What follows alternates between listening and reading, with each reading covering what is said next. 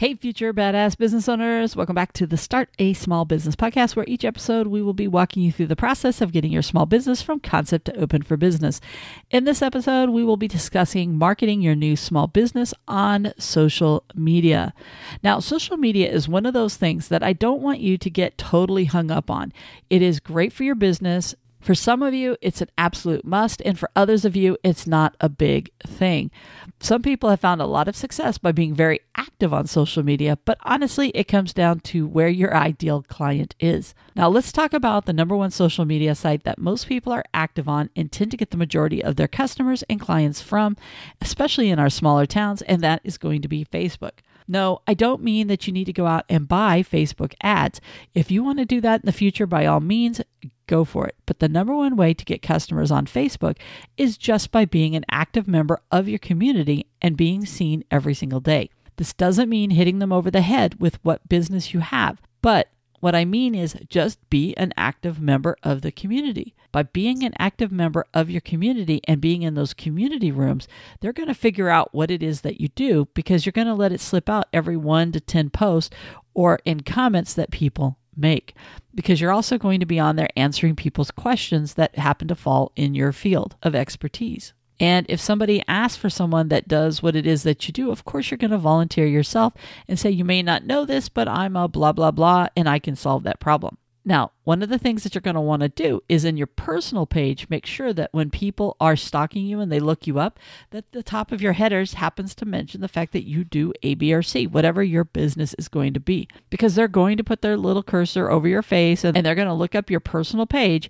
And if you can just put a little blurb on there, then more power to you. Yeah, that doesn't mean you can't have your family, can't have your dogs, you can't do whatever, but you could also say, the name of your city's plumber or whatever the case may be. It's just something subtle that's going to be able to help people see what it is that you do, especially if you claim what you're employed, that you own such and such business. That's also going to pop up, and something that simple even will work. I've seen people where they're holding their dog by their work truck, and now they can go, but they also can say, you know what? The truck itself says what it is that they do. And they're sitting there holding their dog, or they're petting their dog, or they're doing whatever.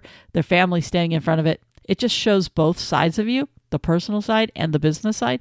And it will just send a message out to people that this is what you do. Now, you're also going to want to have a business page, but think of it this way. It's more of a landing page for people to learn more about your business and what it does. So it's critical that it has on there a lot of the same stuff we just talked about in the website episode that we just did. People want to know what the business is. They're going to want to know what your business hours are. They're going to want to know how to contact you. They're going to want to know what pain points you solve. Just make sure that your business page has those main core things on it, and use it more as an additional page for you, like a website page. And for some people, they've never put a website together. They just have people go straight to their Facebook page. That is fine, especially in the beginning. I wouldn't do it long term, because you're at the beck and call of Facebook and what weirdness they do in the future.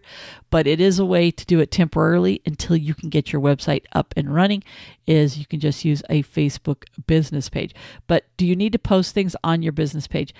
I'd put something on there maybe once in a blue moon, but listen, people don't see those the way the Facebook algorithm works.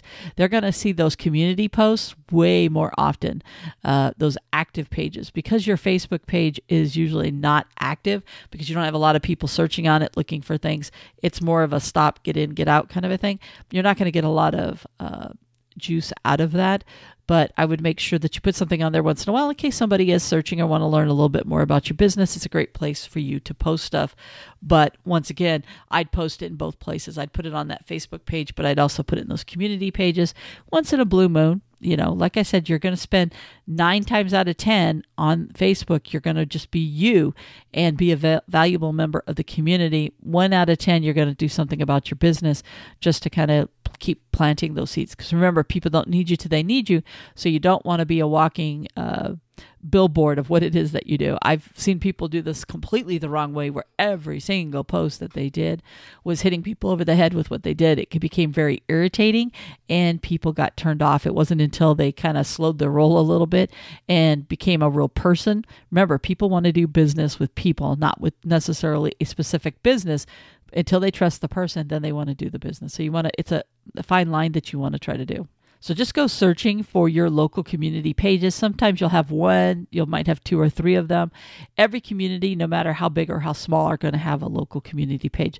So you just want to be an active person in there, be genuine, be yourself, and pop in for 10, 15 minutes. Please do not go down the rabbit hole of Facebook and be on there all day. That's not what you want. You just want to spend that 15, 20 minutes a day being part of your community. Don't go down that rabbit hole.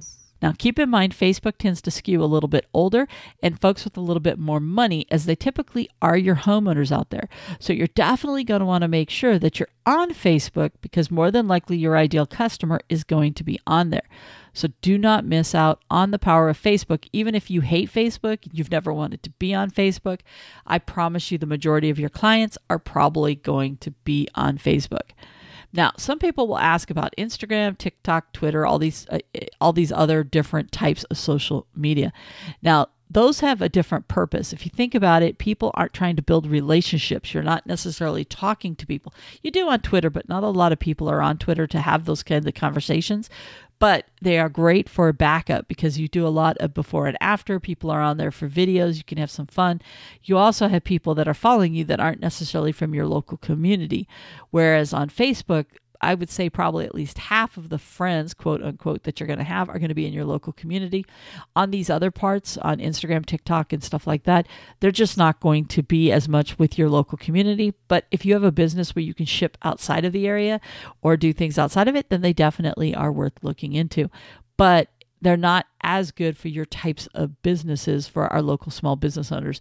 But if you have a visual business, absolutely have another one. They can be companions. You can tell people to follow you on those, and you can just do a lot of good before and after. So that way, when people are scrolling, they'll see your stuff. And then when they do need you, they'll think about you because they know that you are a local business. But make sure you put those same before and after pictures on Facebook as well as on Instagram, for example. Ultimately, when it comes down to social media, it really depends upon where your clients are hanging out. Like I said, if your client is on those social media sites, then you want to make sure that you are there.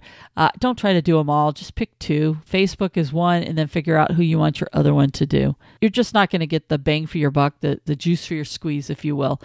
So there's not a lot of reasons for most of you guys to do anything beyond Facebook, but if you do, it's a great way to do it. But if you don't want to do any social media, that's fine as well. No one's going to push you into it. It's just another way of being able to get out there. And for most part, Facebook is free. You don't even have to pay, like I said, for all those ads that people do out there. Some people do them. They get a lot of business out of it. But it's just more to make you a real person in your community, because the best referrals are actually going to come from other people. So what will happen is on Facebook, what ultimately ends up happening is somebody asks if somebody knows somebody that does A, B, or C, and the community, the people that you've been building up that goodwill with, are going to throw your name out there, and they're the ones that are going to be recommending you. And I've watched a lot of people blow up their business just by being part of their community. Now, one of the ones I didn't talk about was YouTube. Some people ask, should they do YouTube videos? YouTube is great for showing people how to fix things and how to do things. And you might be asking yourself, we talked about this a little bit on the last episode, but if I teach them how to fix their broken toilet or their leaking toilet, will they not use me? Listen, there's going to be people that are going to always attempt things on their own. What you're doing is you're trying to show them some goodwill by showing them the right way to do it. By you showing them the right way to do it, and that you're a local person, when they have a project that they cannot do, or maybe they can't do that one, they mess it up, they're more likely to give you a call because they trusted you the first time and you gave them some good advice. The odds are that they're going to come back. So YouTube is another great one, but it does take time, and it does take time to put those videos together. But if you did some quick videos while you're out in the field and just have somebody, your buddy or somebody, film you while you're doing things, some people have done some really great stuff on YouTube, and they're able to pick up a lot of local business. You don't have to get fancy. You're not on there to try to make money per se. What you're trying to do is just be somebody in the community that they find when they're Googling businesses in the local community, and they see you as a person talking about what it is that you do or showing them how to fix things. And it's another great way for you to be able to do some stuff. So YouTube's another great one, I think, for a lot of small businesses if they want to try, especially because it is so tied to Google, which is the number 1 search site. And if you think about it, Google's number 1 search site and YouTube is the number 2. So it's another great way to do it. So as you can see, when it comes to social media, you can do as little as nothing on social media and you can still build a great business. But if you're going to be on social media, definitely check out Facebook. I think it's going to be a great way for you just to dive in, be part of the community. And if you're going to expand that, just pick one. I wouldn't do more than that unless you're just a social media person and you love being on social media. Then you can do more than that. But in most cases, if you do visual type stuff, then you can look at the Instagrams or definitely YouTube for a lot of people, just to be able to do short videos that they can just show that they're part of the local community. So just another good way for you to be able to get some extra marketing out there for dirt cheap in most cases. All right, with that, let's head on over to the next episode. Bye for now.